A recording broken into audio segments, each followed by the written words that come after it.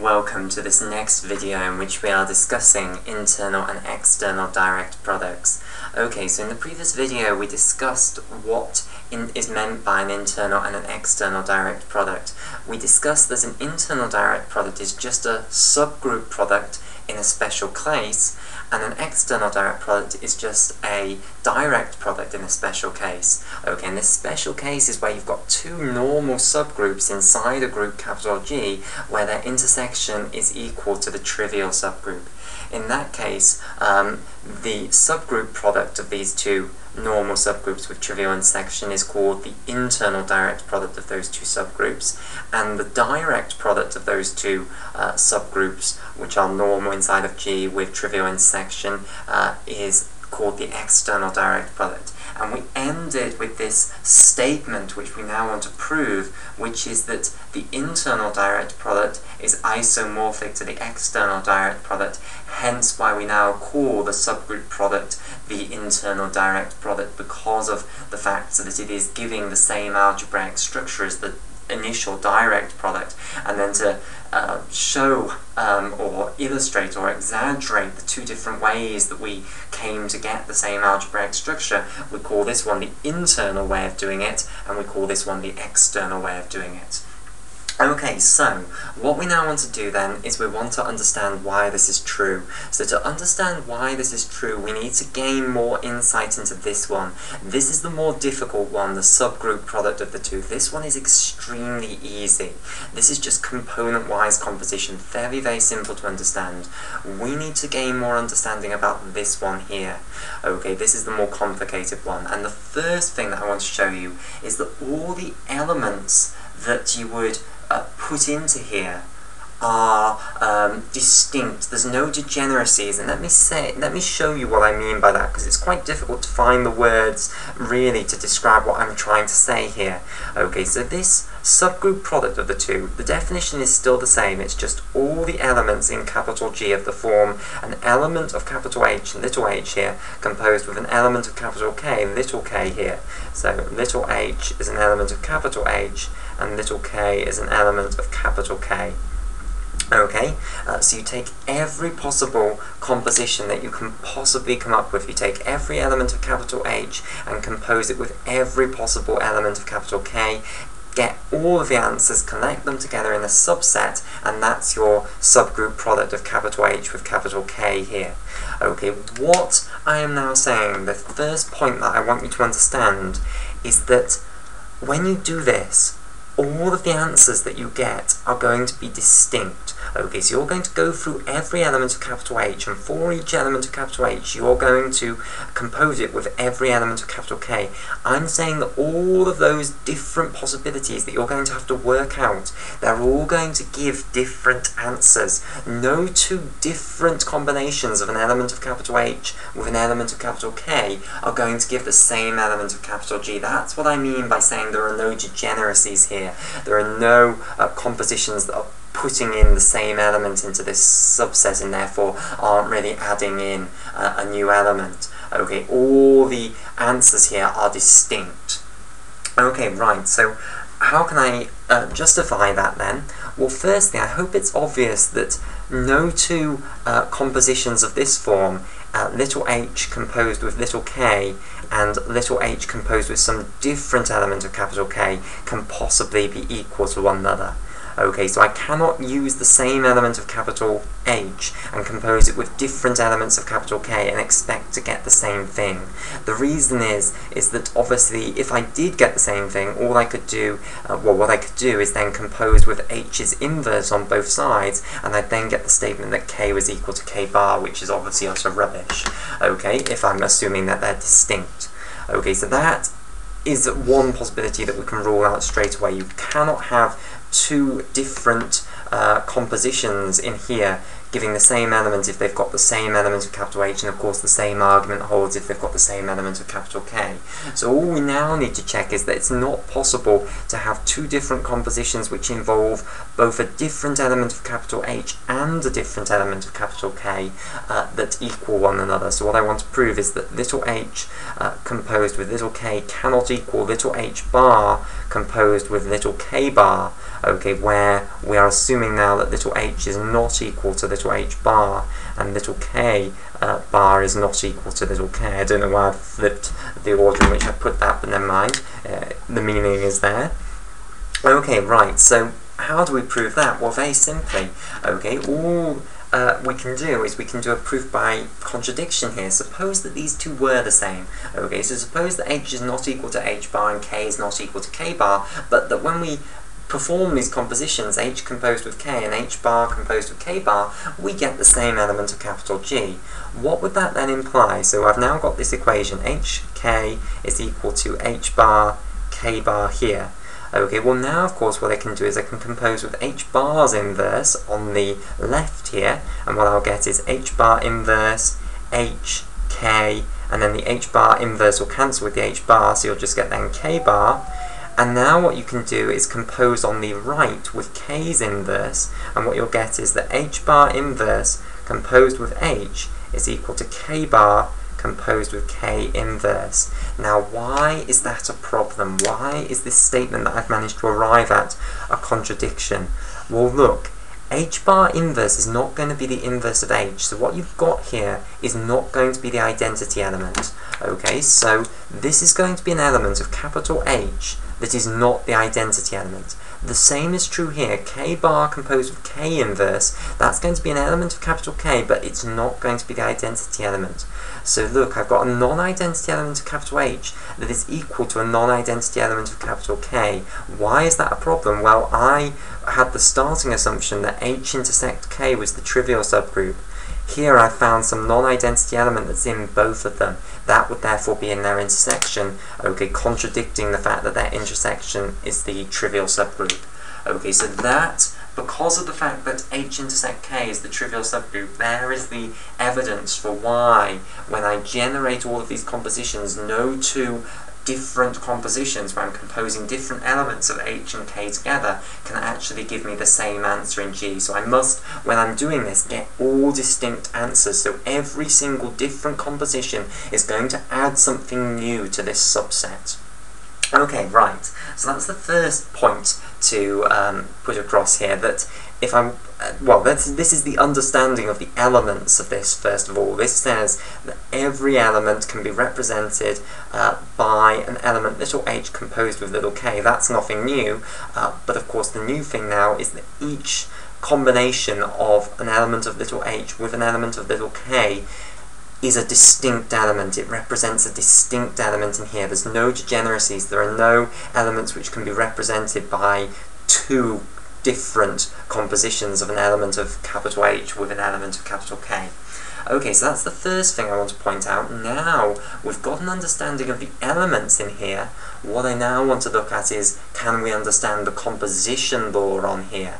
Okay, so we know this is going to end up as a subgroup of capital G. Let's understand the composition law on here.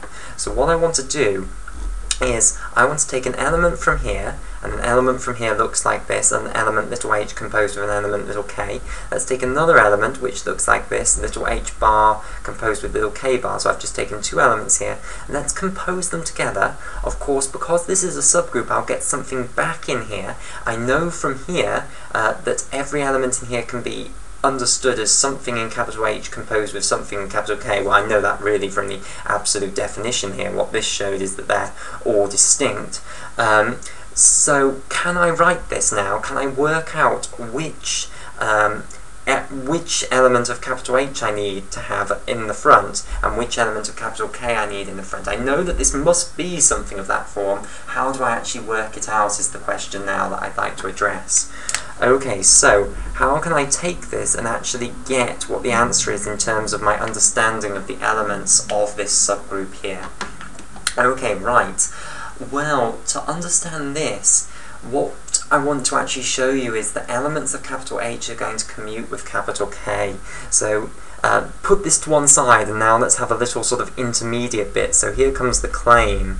Okay, the important claim here is that if you've got little h composed with little k, okay, it's actually true that this is the same as little k composed with little h. And now we can use this really easily here, because I can just flip k and h bar around there, because elements of capital H commute with elements of capital K, and then this will become, of course, h composed with h bar, and then k composed with k bar. So this will just become, work out what h composed with h bar is, and put that as your element, little h here, or the element of capital H that's in the front, and then work out what k composed with k bar is. That's an element of capital K, and that's your element of capital K in the back here. Okay, so you can see that composition is extremely simple if this is going to be true. Okay, so why is this true? Why do elements of capital H commute with elements of capital K? Well, this is because both of them are normal subgroups of capital G. Okay, so let's start off on the left-hand side here and arrive at the right-hand side. So what I can do is I can say h composed with k, that's equal to h composed with k, composed with h inverse composed with h. Okay, it's one of these fancy tricks where you stick in something that doesn't actually change the expression but helps you along, okay? Okay, so now, of course, what I've got here is hk, h inverse, that's little k conjugated by little h. I can now apply the fact that capital K is a normal subgroup in G to say that this is going to be some other element of capital K. Let's call it little k bar. Okay, so now I've concluded that little h composed with little k is equal to some little k bar composed with little h. Of course, what I want to now show is that little k bar has to equal little k. Okay, how can I do that? Well, I apply the same trick again. What I can do now is put k bar inverse k bar here. Okay, this will be truly equal to this. You can absolutely do this. This is absolutely fine for you to do. Okay, you can't stop me doing this. It might not occur to you to do this, but you can't stop me doing this. Okay, and now look at this thing. I've got little h composed with some element of capital K. Capital H is a normal subgroup inside of G, so any element conjugating little h is just going to give me some little h bar. So look what I've got here. I've got now that little h composed with little k is equal to some little h bar composed with some little k bar. Now go back to theorem 1. Is this possible? Okay, well, the only way it's possible is if little h bar and little k bar are equal to little h and little k respectively. Okay, otherwise this composition will be different from this one. It will give you a different element of G. So this implies that little h bar is equal to little h and little k bar is equal to little k. And hence, I can conclude back here that little k bar was equal to k. Okay, so indeed, h composed with k is k composed with h. So indeed, elements of capital H do commute with elements of capital K. So now, of course, what you can just do, as I said earlier, is flip these two round, commute k with h bar, and you'll get that this is now h composed with h bar, composed with k bar. Okay, so if you have these two elements, and you want to work out what element in here is actually the answer, just compose the elements from capital H that are out the front of the elements together. You'll get something in capital H, that's what you'll put in your first slot. Compose the elements from capital K that are in the second positions together. You'll get something from capital K, put that in your second slot, and there you're done. Okay, right, so now to bring this all together, to actually find you the isomorphism between the internal direct product and the external direct product is extremely simple. Hopefully, from your understanding of the external direct product, the true direct product if you like, you should be able to see that this is obviously going to be isomorphic to it, because look, this is just component-wise composition as well. We've just got different names for the elements of the group. Okay, so now let's actually make the isomorphism explicit. So, as always, we'll call our isomorphism phi here. Okay, so it's going to be a mapping from the internal direct product of the two subgroups to the external direct product H cross K here. And what is it specifically going to do? Well, of course, it's going to carry an element, little h, little k, which we know are all distinct elements in here, to the distinct element over here, which is the ordered pair, little h, little k. So extremely intuitive map. Okay? And what we're actually going to show is that this is an isomorphism. So let's firstly argue as to why it's a bijective map. Well, this comes back down to that first point that I showed you, that all of the different compositions in here are distinct elements. Okay, so they will all be distinct elements, and they can therefore all be mapped onto the distinct elements over here. Okay, all of these ordered pairs are distinct here for every different combination of an element from capital H and an element from capital K. All of these ordered pairs are distinct. So you're going from a distinct element here to a distinct element here. Okay, so this is perfectly nicely well defined, and indeed hopefully you can appreciate that that will be injective and surjective, therefore it will be bijective. So all that remains to be seen is that the composition is compatible, which hopefully from what I've already shown you should be obvious to you, but I will just formalize it. Okay, so what we want to show is that phi of two elements from here composed together, so hk composed with h bar k bar, is equal to phi of hk composed over here with phi of h bar k bar. Okay, well let's do this. So we know how to work this thing out here. That's what we've just shown.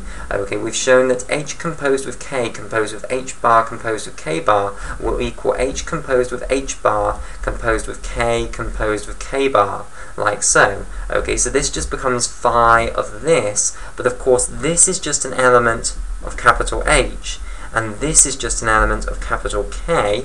Okay, so by applying the definition of how phi works, it's going to, which ordered pair is it going to map this onto? Of course it's going to map it onto the ordered pair H composed with H bar, K composed with K bar, like so. Okay, so this is the left hand side developed. Now let's develop the right hand side. Well, phi of HK, just by definition, will be the ordered pair HK.